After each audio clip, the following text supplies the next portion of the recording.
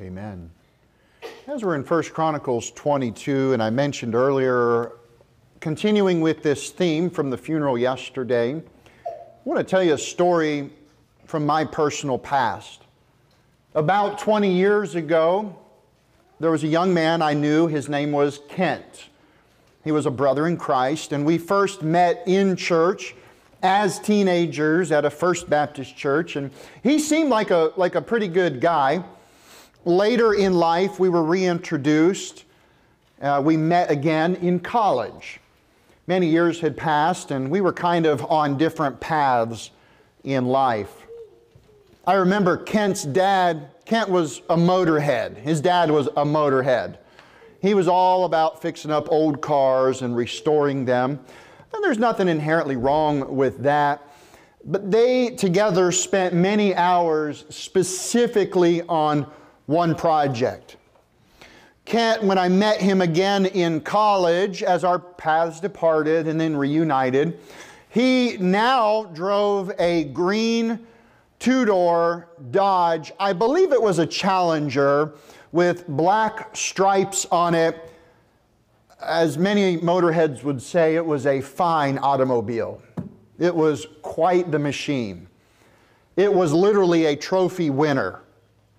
They had invested a lot of time together, hours, working on this project.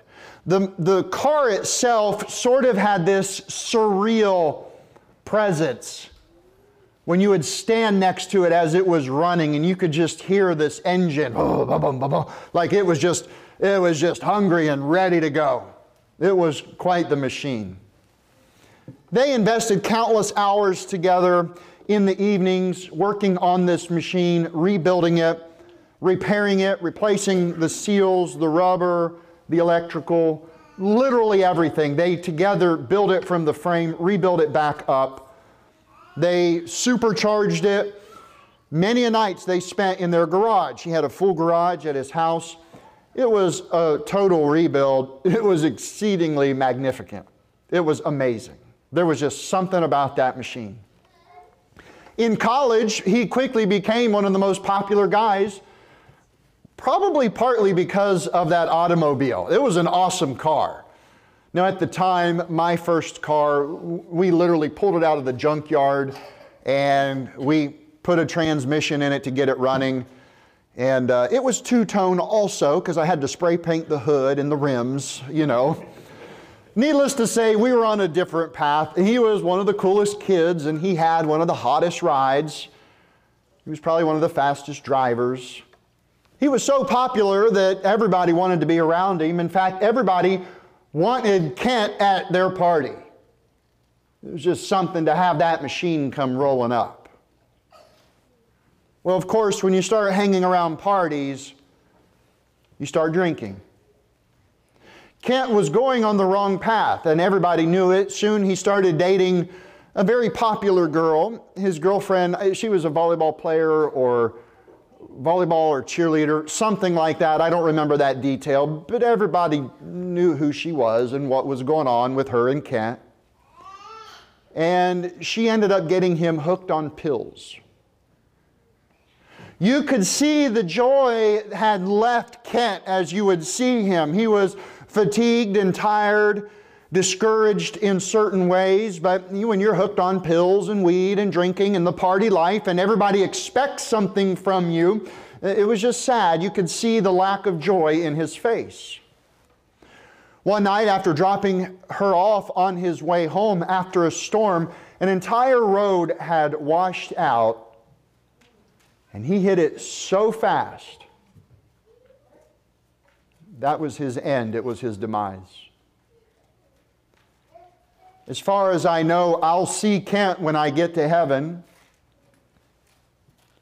They had to have a closed casket. That beautiful machine sat up on a hill next to his dad's house for many years. I've wondered about it. I imagine if we go back on Google Maps, you can look at history. I wonder if I could go see a picture of that. He set that car there for a while because I wonder if his dad felt like There's still a value to that motor we put in and that machine, and maybe I'll rebuild it one day. Or maybe his dad was brokenhearted because he had prepared his son to be the coolest motorhead instead of preparing his son to live for God.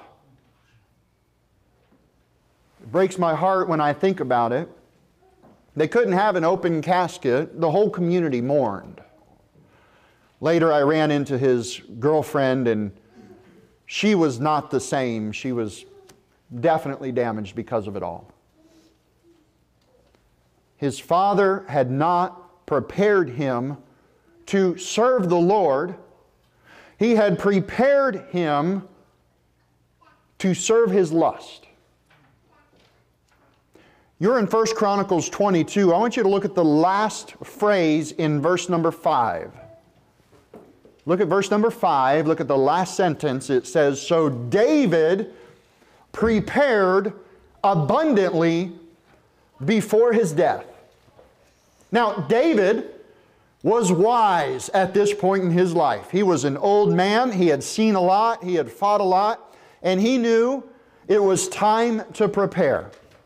And I want to encourage you to prepare for your death. If this sermon had a title, it would be that: Prepare for your death. There are phrases all throughout the Bible: set your house in order, or prepare to meet thy God, right? Your days are numbered. Your days are limited. One day we must all stand before your Creator. And then what will you say? I want to encourage you to consider your ways and consider your time and consider what you care about now, so that you don't have a casket full of regrets. Oh, if only I had spent more time with my family. If only I had worked a little less. If only I had taken them to church and taught them the Bible. If only I had searched after the Lord instead of my own lust. I do believe that preparing for death in a physical sense is very important. About 3 years ago, my first time being in this church building, I heard a preacher, Pastor Palacios, speaking on the topic of the widow's son.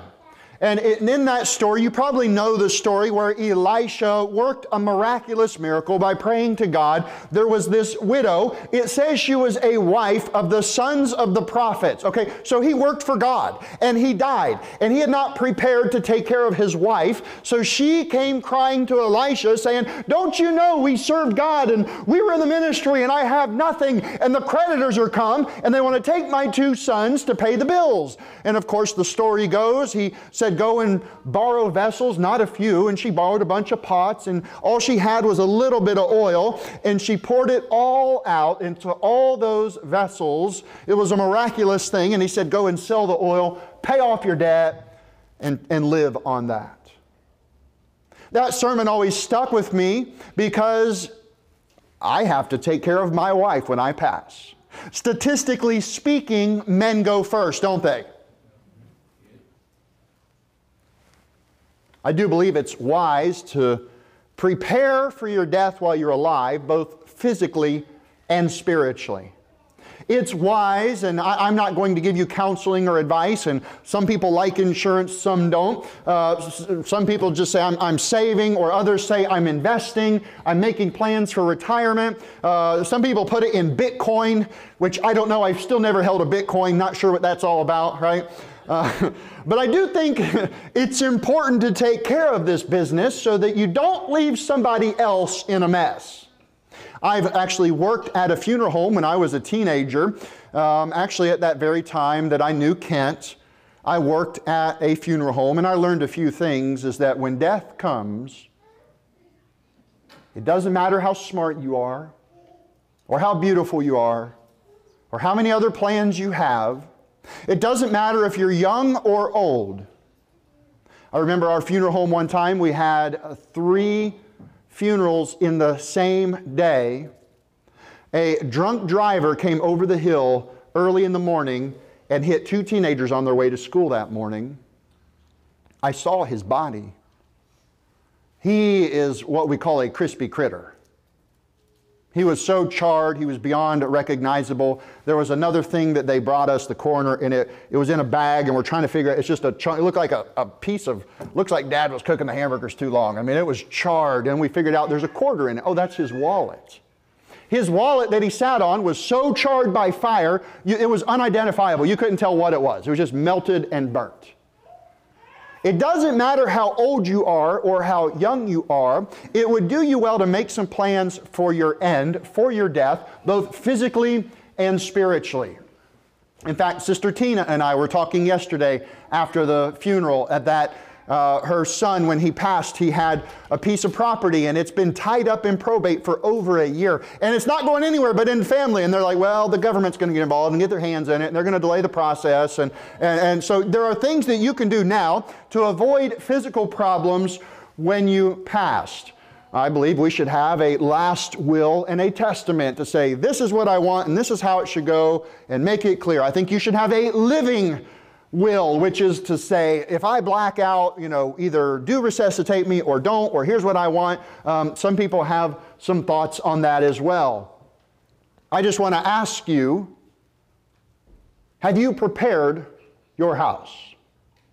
I tell you, this really hits home because I thought about this. I knew I would preach this sermon. I knew it was coming up, and we just recently drove several hours north to Jacksonville, North Carolina to preach a revival for a little vacation.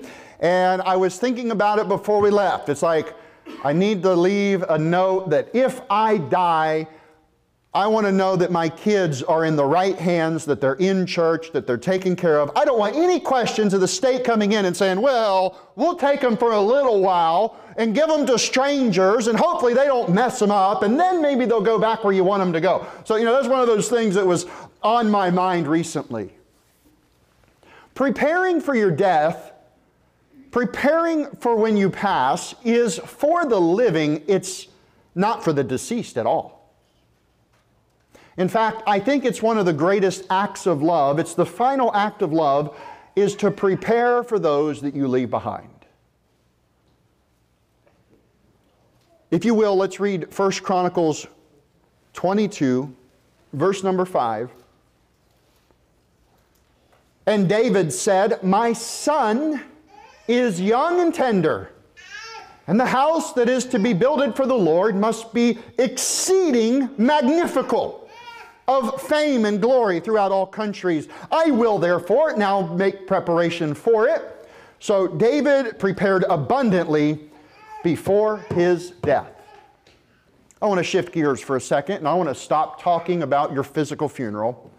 I'd like to take the rest of the time and ask you to prepare for your death spiritually. I want you to notice the phrase here that he says, my son is young and tender. Now, David was an old guy, and he had a young son, and he knew, we need to build the house of the Lord. And I want you to use that illustration, not for building these walls. Don't worry about these walls. God will take care of them. But I want you to use this as an illustration for you to build the spiritual house. I want you to focus now while your children are yet young and tender. Or perhaps you're a young adult and still somewhat young and somewhat tender. Build your house of the Lord, which is your body and your family, and make plans now. Prepare now for your death. What kind of an inheritance, spiritually speaking, are you going to leave behind? Whenever I pass, whether or not there's money in the account or vehicles in the yard or food in the fridge, I would just ask God that there's faith in their hearts. That would be the number one priority.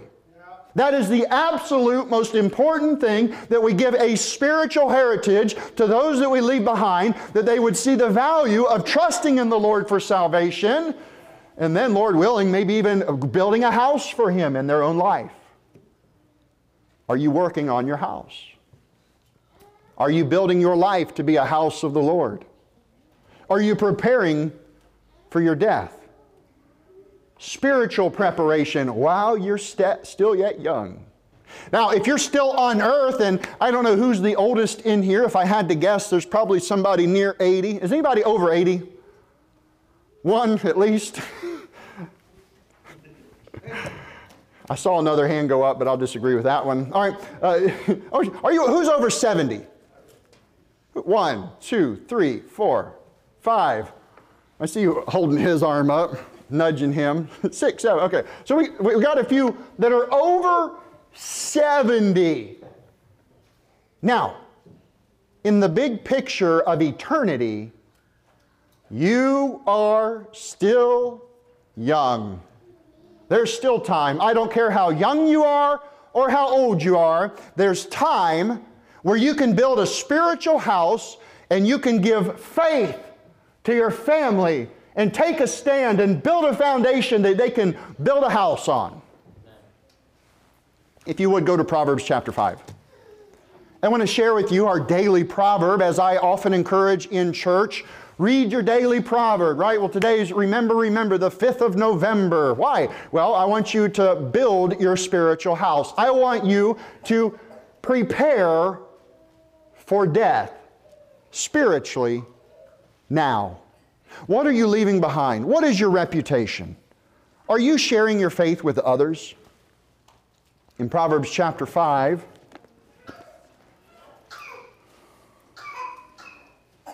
if you would, look at verse number 1. My son, attend unto my wisdom, and bow thine ear to my understanding. This is written from a father to a son. And listen, ladies, you're not off the hook. It's for you too. It applies to you. Here, we're passing down some wisdom. Let me tell you what I've learned so you don't make the same mistakes. Verse 2. That thou mayest regard discretion, and that thy lips may keep knowledge. Here's the goal, is to be discreet in our life and keep the words of God in our heart. Verse 3, for the lips of a strange woman drop as an honeycomb, and her mouth is smoother than oil. I often think of this young man, Kent, that I met earlier, that I was talking about. If it wasn't for that woman that he started running with, would he still be alive? Verse 4, but her end is bitter as wormwood, sharp as a two-edged sword. Her feet go down to death. Her steps take hold on hell. Lest thou shouldest ponder the path of life, her ways are movable, that thou canst not know them. What this is teaching is, young ladies and young men, is there is a type of person out there that as you draw nigh to them and you want to get close to them and you think you're in love with them, my dad used to say, you're in heat. You're not in love, you're in heat, okay? Right? And listen, the human body has these emotions and desires, and we have to learn to control it so it doesn't control us, and we make a bad mistake. And he says, look out, there's a type of a person that you may think would make a good spouse, but they're going to take you to the path toward hell. Now, that doesn't mean you're going to lose your salvation, but maybe they're on that path, and you would look like them on that path. He says, lest thou shouldest ponder the path of life, and so that you can't just stop and meditate on the Lord. Their ways are movable. There's always some drama, something changing, something messing with your mind. There's a lot of young people out there that if you spent time with them, you probably wouldn't have any peace. Verse 7. Hear me now, therefore, O ye children, and depart not from the words of my mouth. Now, children is men and women, so you young ladies and old ladies and young men and old men, everyone pay attention, please. Verse 8. Remove thy way far from her, and come not nigh the door of her house, lest thou give thine honor to others, and thy years unto the cruel. There are some times you invest in other people and you're just paying for their sin, and you can't save anything because you're throwing money away. Verse 10, lest strangers be filled with thy wealth, and thy labors be in the house of a stranger. And thou mourn at the last when thy flesh and thy body are consumed. Well, you know what happens with that lifestyle is you end up getting a disease or hurting yourself or something, right? Verse 12, and I say, how have I hated instruction, and my heart despised reproof. Here's the problem, is usually it's a rebellious heart. A young man will set off in the wrong direction and they say, no, no, I'm running in that way and I'm chasing this and I'm after pleasure and I'm living for lust, and they stop living for the Lord. Verse 13, and have not obeyed the voice of my teachers, nor incline mine ear to them that instruct me. I was almost in all evil in the midst of the congregation and assembly. This verse has always blown my mind. We're talking about somebody that is so given to the lust of the flesh that while they're sitting in church with God's people, their mind is somewhere else. Sometimes that means they're like sinning while they're here in the church. And you can apply that to drunkenness, to those that are on pills, or to those that can't think straight because they were drunk the night before, or those that are lusting and coveting while they sit in church, or those that are fornicating and they bring their fornication partner with them. I mean, what a thought that God is just kind of warning you here. Be careful, be careful. Here's the end result, that you would actually sin against your own conscience and do it openly in front of everybody in the church. We talked about the sin unto death this past Wednesday. In Proverbs 5, look at verse 21. For the ways of man are before the eyes of the Lord, and He pondereth all His goings. God sees all you do. He thinks about all you do. He knows what you're thinking, where you're going, where you've been, and what you're up to. This is very important. God is considering your end. Look at verse 22. His own iniquities shall take the wicked himself, and he shall be holden with the cords of his sins. You know what he's saying? If you live a life of sin, it's going to catch up. He shall die without instruction, and in the greatness of his folly, he shall go astray. This again reminds me of my friend Kent that died young. He died early. As a Christian living in sin, the Lord took him home. If you would, go back to 1 Chronicles 22. Go back to 1 Chronicles 22. I want you going back there. Go back there. Now.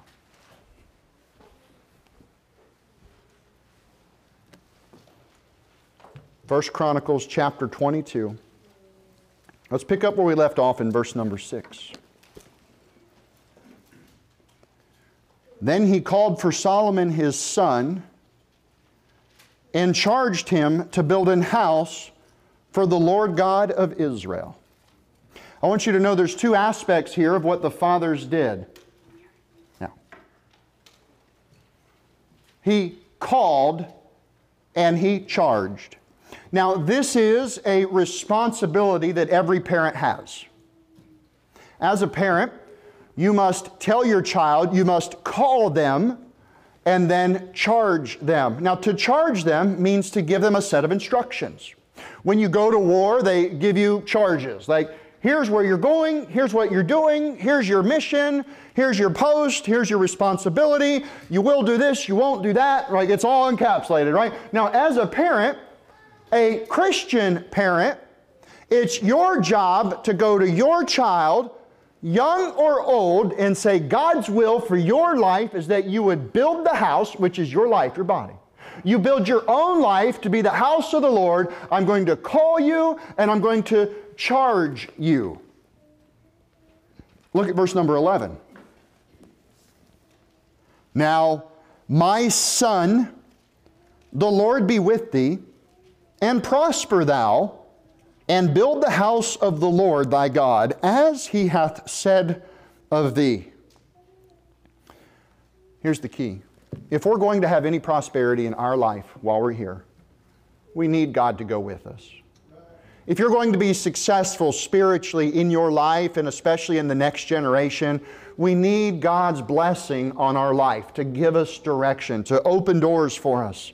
He says, the Lord be with thee, and prosper thou, and build the house of the Lord. And that's what I want to encourage you, is build the house of the Lord in your own heart. I want you to consider that this is the temple of God. It's your body, and your body, you have the ability to obey God or to disobey God, and your choices will affect how much God can use you.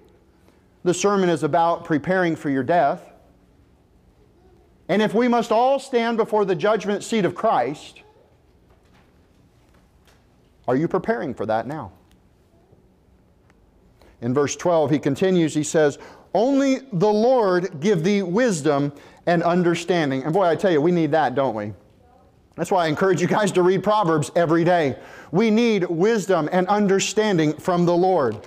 He says, and give thee charge concerning Israel, that thou mayest keep the law of the Lord thy God, that then thou shalt prosper, and if thou takest heed to fulfill the statutes and judgments which the Lord charged Moses concerning Israel. So he says, okay, keep the law, take heed to fulfill the statutes.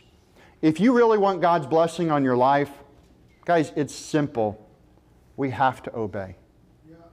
When you disobey, you will be corrected. When you obey, you will be blessed and rewarded. Notice he says, then thou shalt prosper, verse 13, if thou takest heed to fulfill the statutes and judgments which the Lord charged Moses with concerning Israel. And then he says, be strong. And parents, I want to give you this encouragement. Be strong. You know, it's easier to make friends with your children than to be a godly parent. You know, it's easier to let them sin against you than to be strong and correct them. You know it's true. You know, as a father, it's easier to just be lackadaisical and not take a stand, but God says be strong. And ladies, you know, it's easier to just give in to the flesh and, do it your way or whatever and go against the will of the Lord, but God says be strong. And if we're going to be successful in the next generation, if we're going to prepare for what's coming next, we must be strong now. And God's given you everything you need to be strong. He says, be strong and of good courage, dread not, nor be dismayed. He says, be courageous. He says, dread not. That means don't be afraid of, oh no, what if I do that? No. Just trust the Lord and do the hard things. He'll give you the wisdom. He'll give you the understanding. He's already given you the commandments, the law, the statutes. You know what you need to do. Now be strong, have courage, encourage others to do the same, and you will prosper. That's His promise. He says, you will prosper. Look at verse 16. Of the gold, the silver, and the brass, and of the iron, there is no number. Arise, therefore, and be doing. I love this. And what's he say? Be doing. Now think about it. What are you kids doing? I said, get to work. Right? Now think about it. This is David speaking to his son. You want God to prosper you or it won't work. He'll give you the wisdom if you obey Him. Don't disobey Him. He'll correct you. And he says to be doing. Hold your finger here for 1 second and go to John 1, James 1. Go to James 1. He says, be doing and the Lord be with thee. I want you to think about what do you do? What are you known for? Someone asked me yesterday, what does law of liberty mean? What does your church stand for? And I say, well, the simple answer is the law of liberty is the Word of God. That's the easy answer, but it's a little bit deeper than that. Let me show you. In James chapter 1, look at verse number 21.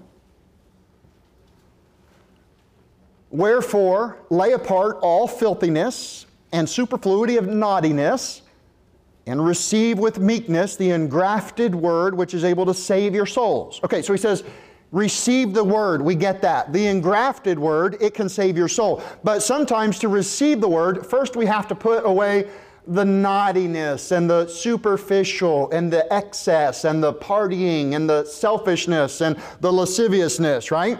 He says, so get rid of that stuff and get the word. Now, I remind you that the book of James is written to somebody that's already saved. They're already saved. Verse 22. Be not a doer, verse 20, he says, but be ye doers of the word, and not hearers only, deceiving your own selves. Now think about that. There are a lot of people today, and they are hearers, but not doers. Oh yeah, I hear the Bible all the time. I get it on my phone. It popped up, and I looked at it before I swiped it away and went back to Instagram, right? Facebook, TikTok, Twitter, X, whatever they call it, right? We've got so many distractions, we're not even hearing the Word hardly, but then when we do hear the Word, we're filtering it through our own selfish desire instead of saying, whatever I hear, I need to do. Now listen, he says elsewhere, when you come to the house of God, that you need to be ready to hear. Why? Because we need to be ready to do. When you come to church, I want you to come with the attitude, not of, well, he better really make me happy today. How long is he going to go on? No, you need to come here and say, Lord, give him a message for me. It's interesting that Wednesday night, I had 3 or 4 people that specifically reached out and said, you have no idea what you said was just for me. I didn't say it, but my thought was, me too, brother, amen. When we come to the house of the Lord, we need to be ready to receive the Word, to hear the Word, so we can do the Word. If you really want God to bless you in your life, as you prepare for your death, let's be doers of the Word. Look what he says. But be ye doers of the Word, and not hearers only, deceiving your own selves. For if any man be a hearer of the Word, and not a doer, he is like a man beholding his natural face in a glass. This is talking about a mirror. Okay, when you look in the Bible, and God says, do this, don't do that, and you don't do it. Yeah, I heard it, but I'm not going to do it. It's like a guy that goes and looks in a mirror. Oh man, have I always been that ugly? Ooh, that's messed up. Why didn't somebody tell me I got these problems that I need to deal with, right? Look what he says, verse 24. For he beholdeth himself and goeth his way, and straightway forgetteth what manner of man he was. What's he say? Doesn't he say in Isaiah 53 that everyone's gone their own way? Right? My friend Kent that I'm talking about, that I'll probably see in heaven one day, you know what? We were going in different ways. And he went his own way. He took his own path, and he thought partying was the most important thing he could do with his time. He thought cranking on that motor and upgrading it and doing all these things to his car was the most important thing that he could do at that time. He was so invested into that, he had blinders on to the Word of God, that he couldn't care about going to church. He was focused on the things of the world.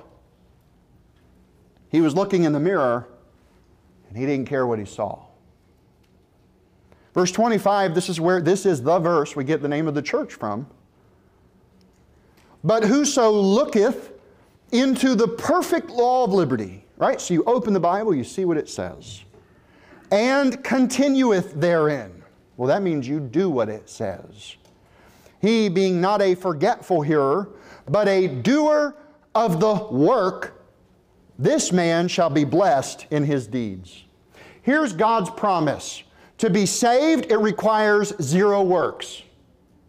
It's all faith. But once you're saved, when you see the Word of God, and you do the Word, you do the work, then you get a blessing. You want to prosper in your life, as David told his son as he prepared for his death? Do the Word. Do the work. Be doing, he said. While we're in James, go to James chapter 2.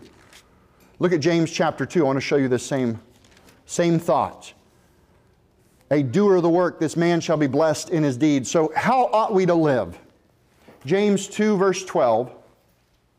So speak ye, and so do, as they that shall be judged by the law of liberty. Speak and do. You know what we call that? That's our walk and our talk. Okay, you're saved by faith. What should we do? I'll tell you what you do. You walk and you talk like you're going to be judged by this book in eternity. And God has made certain promises that if you'll prepare your house now, and you'll build a spiritual house now, while you're young and tender, you make plans to serve the Word of God. You want to look inside of it. You want to do what it says. You want to walk that way and talk that way. God says, don't you worry about the rest. I will bless you. As Christians, how should we live? As those that shall be judged by the law of liberty. It weighs heavy on my heart as I think about my friend that passed. There were other friends in that same church that I have worse stories about, and we weren't even in that church for that long. I just want to encourage you, and I want to end the sermon now. I want you to consider your time. David made plans for his son. He said, "My son is young and tender." It said, "So David prepared abundantly before his death." If you don't prepare for your death now, it may take you by surprise. Let's pray.